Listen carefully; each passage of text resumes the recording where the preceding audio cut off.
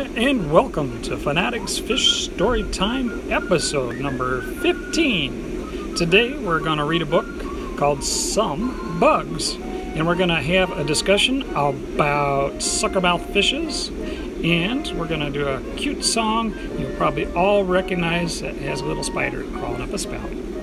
So sit back and relax and get ready for another fun story time at Finatics Fish Story Time.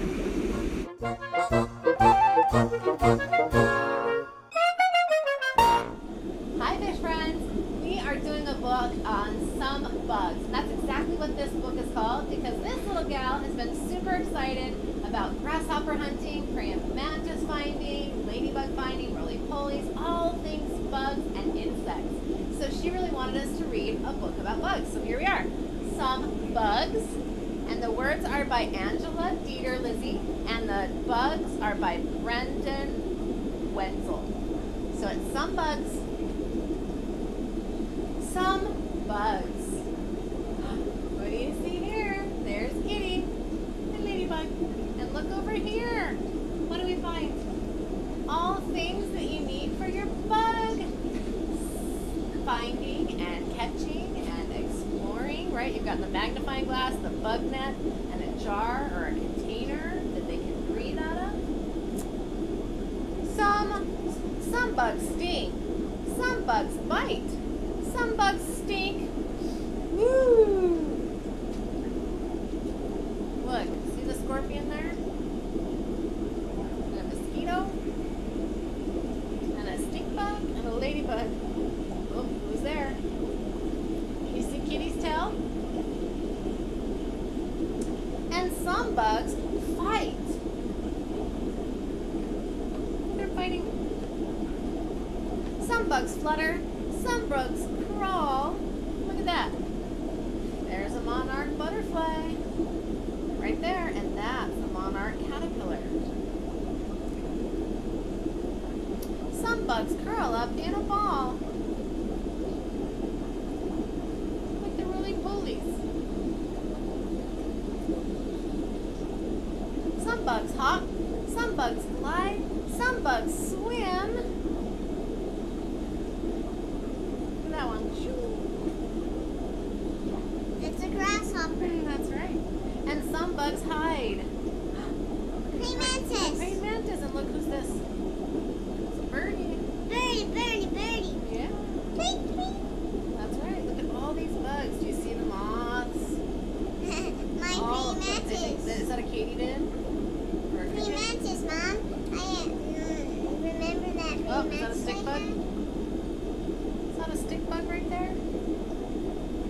Look at all the bugs. Some bugs click. Some bugs sting. Or sorry, some bugs sing. Yeah, they're making noises, aren't they? Those are the crickets. Some bugs do a buzzing thing. Like the bees, they buzz. Oh, who's there? Kitty. Kitty. Some bugs build. Some bugs make. Ooh, look at that beautiful spider. Some bugs hunt. And some bugs take. Look at all those ants marching food right onto their home, right? Look at them taking all that food out of that picnic basket. Right on home to their anthill. Stinging, biting, stinking, fighting, hopping, gliding, swimming, hiding, building, making, hunting, taking. Bugs are also fascinating. Look at that. It's a little teddy bear. Caterpillar. So kneel down close. Look very hard. Using the magnifying glass. There's Kitty. Oh, look at that ladybug.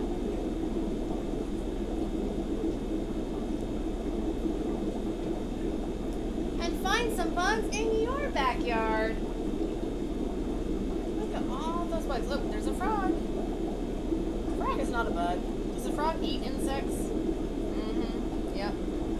There's all kinds of critters and all kinds of fun things to find out in nature and out in your backyard.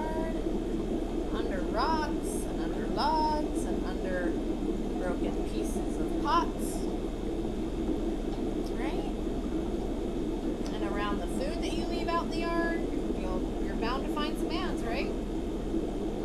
Little chipmunks and butterflies and bees, and jumping things.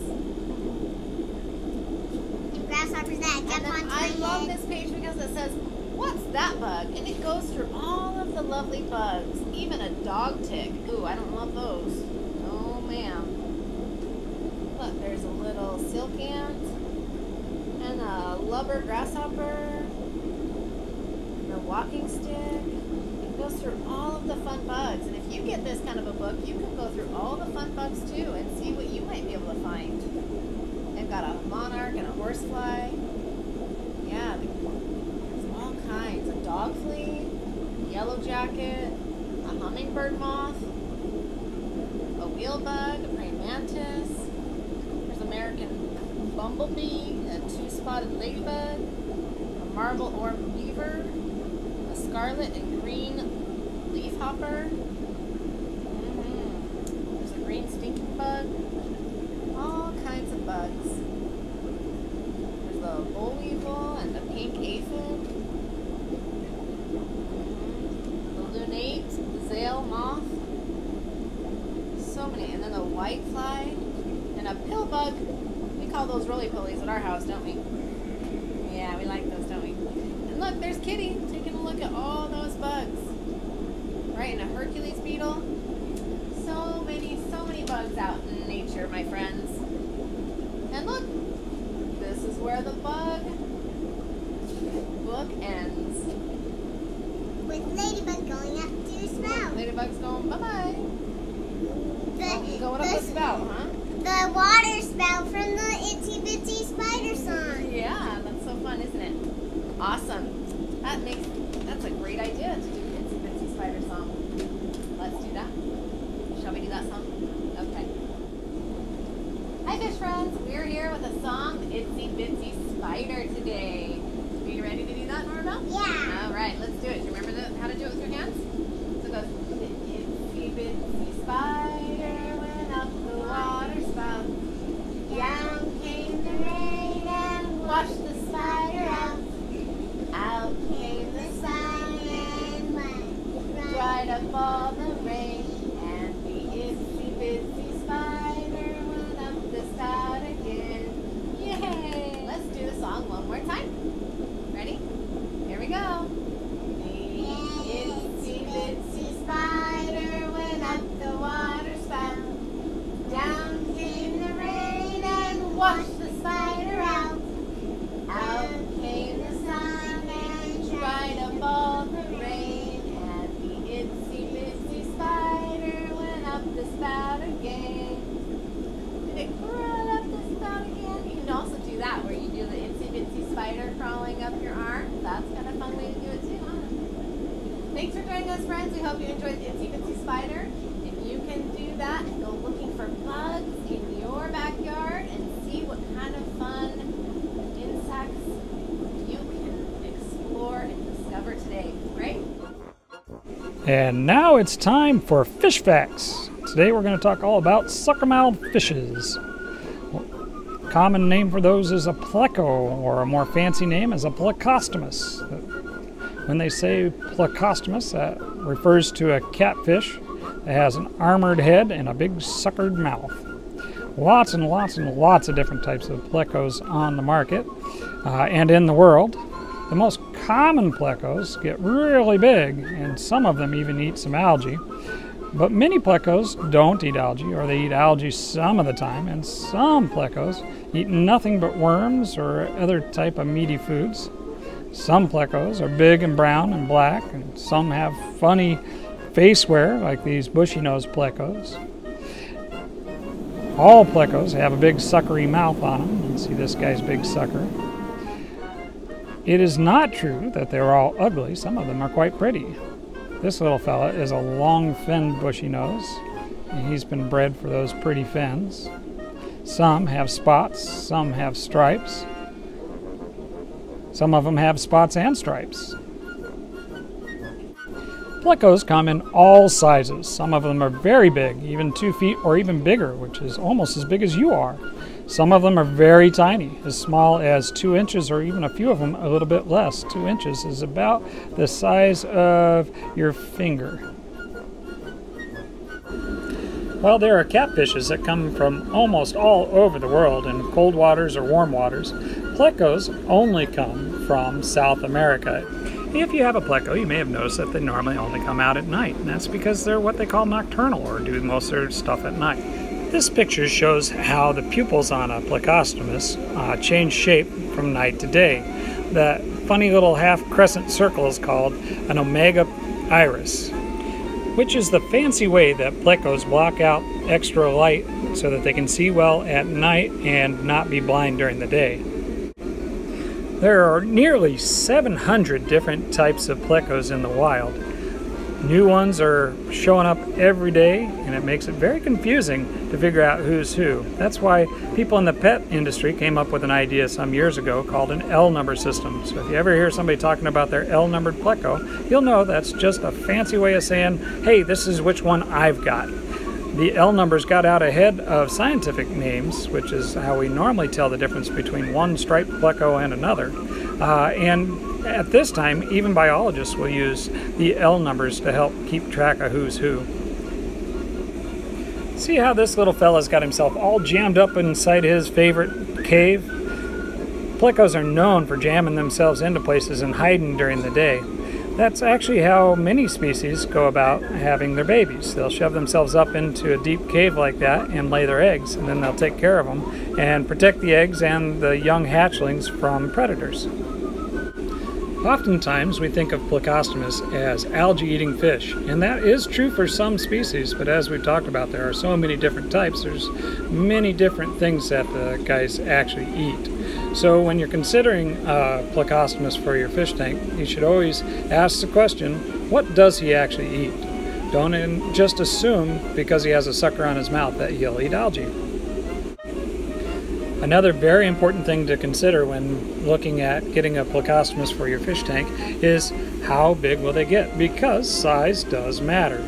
You may have heard people say things like a fish will only grow to the size of his tank, but that's not actually really true. You want to make sure you get fish that will stay inside the size of your actual tank. Some Plecostomus will get huge, truly huge, even up to 2 feet, while many stay quite small or an in-between size.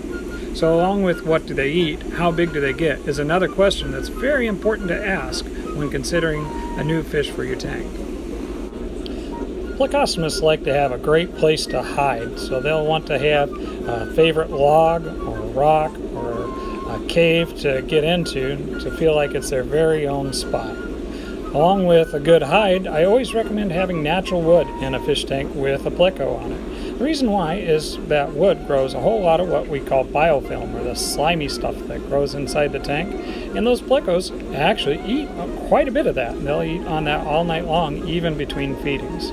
Plecostomus have a very fast metabolism in general, and you do not want them to get hungry. One other thing to consider when talking about Plecostomus, it's a good time to talk about how we never let our pets loose in the wild. In some places in the world, people have let their Plecostomuses go in rivers and ponds and lakes, and they've ended up causing real problems if they're in places that they just don't belong. It's a good rule of thumb that you never ever let your pets loose in the wild on purpose. The reason this will come up when we talk about Plecostomus is because some of the more common types of Plecostomus get very large, much bigger than any fish tank can handle. And when they're bought inexpensively, when they're babies, they seem like a lot of fun until they get too big for the tank. And not knowing what to do with them and having a hard time finding somebody that has a place for a gigantic fish like that, sometimes people think, well, I'll just let them loose in the river and it should be just fine. But it is not just fine. In places where they'll actually survive, they're not supposed to be there, and they can take up room where other fish should be, and they can do damage to dikes, and overall it's just not okay. Be very careful, only buy fish that you can handle for your aquarium to start with, and then make sure that you keep them for their entire life. With proper care and feeding, plecos can live for a really long time, sometimes decades, 10, 20, 30 years or even more. They're one of my absolute favorite groups of fish in the whole world, and you guys all know how many favorites I have, but really I love these kind of fish. Well guys, thanks so much for joining me for story time today, and I hope you enjoyed our fish facts. All about Plecos is near and dear to my heart. We'll catch you guys next week for another installment of Finatics Fish Story Time. Bye for now.